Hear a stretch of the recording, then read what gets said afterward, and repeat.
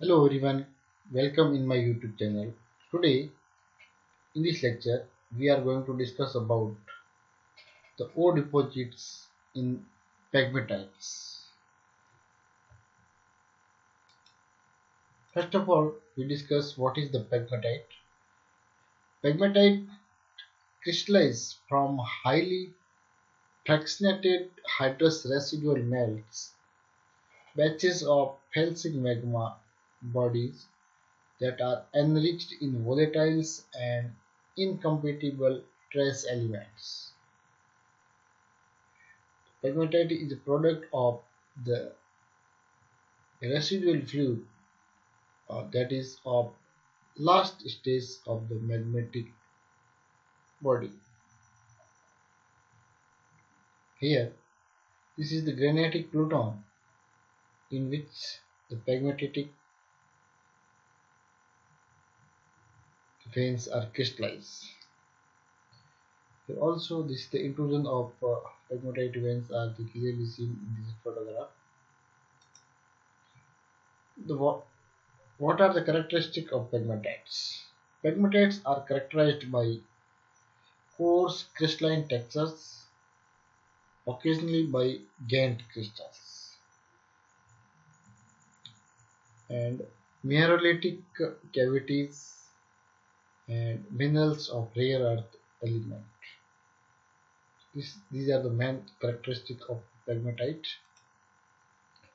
Most pegmatite are related to granites and have a paragenesis of orthoclase, that is perthite, microcline, albite, mica, and quartz. The common minerals include tourmaline, topaz, beryl, cassiterite, and lithium minerals. Felsic pegmatites melt, including ultramafic rocks, suffer desilication resulting and the characterized by corundum, kyanite, and anorthite. Now, classification of pegmatites. Pegmatites are mostly granitic and can be classified based on their emplacement depth, which leads to differentiation of following type. First one is abyssal pegmatite, which are anatactic in pegmatites of amphibolite and granulate facies metamorphic zones. Muscovite pegmatite that occurs in amphibolite facies, kyanite mica schist, and are commonly related to granite but exhibit little fractionation. Highly fractionated rare earth pegmatites that are derived from strongly differentiated fertile granite host rocks typically contain corderite and andalusite. Next is mineralogic pegmatite formed at low pressure and are proximal to granite. They may contain quartz of optical quality, various gemstones, and valuable crystals of many rare earth minerals. So this is the picture of mineralogic pegmatite, and here this is the muscovite pegmatites. Granitic pegmatites occurs in the form of dikes, oval, and lenticular bodies.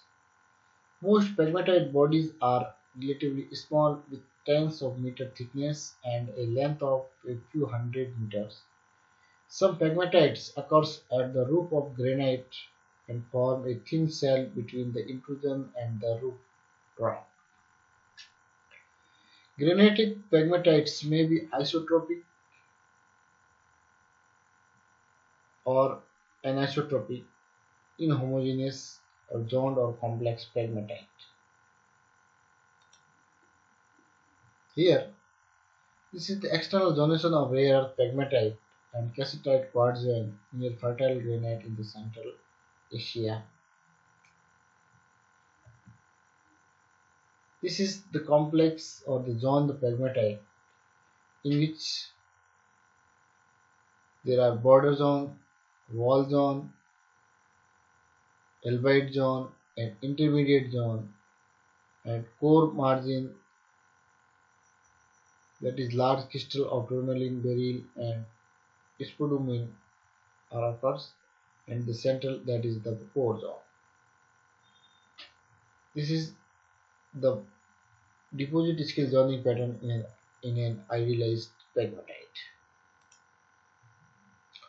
The internal zonation in complex pegmatite might have two causes.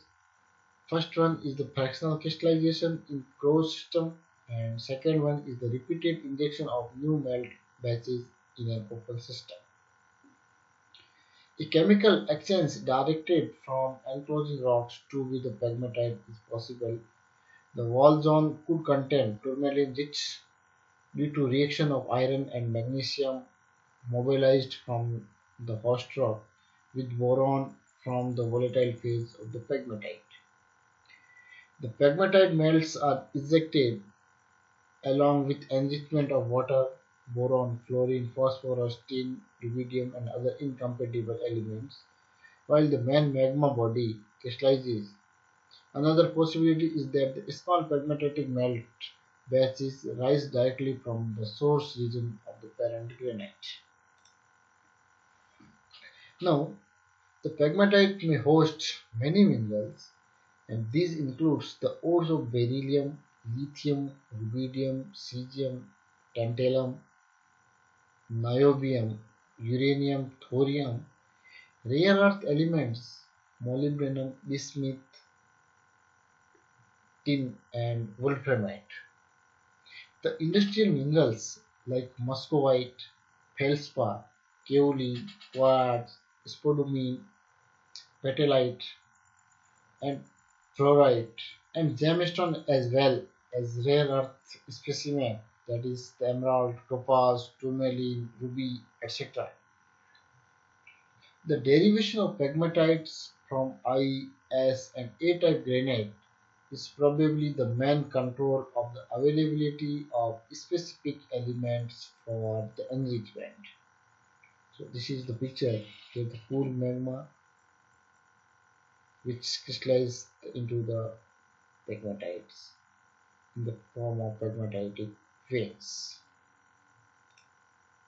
Thank you.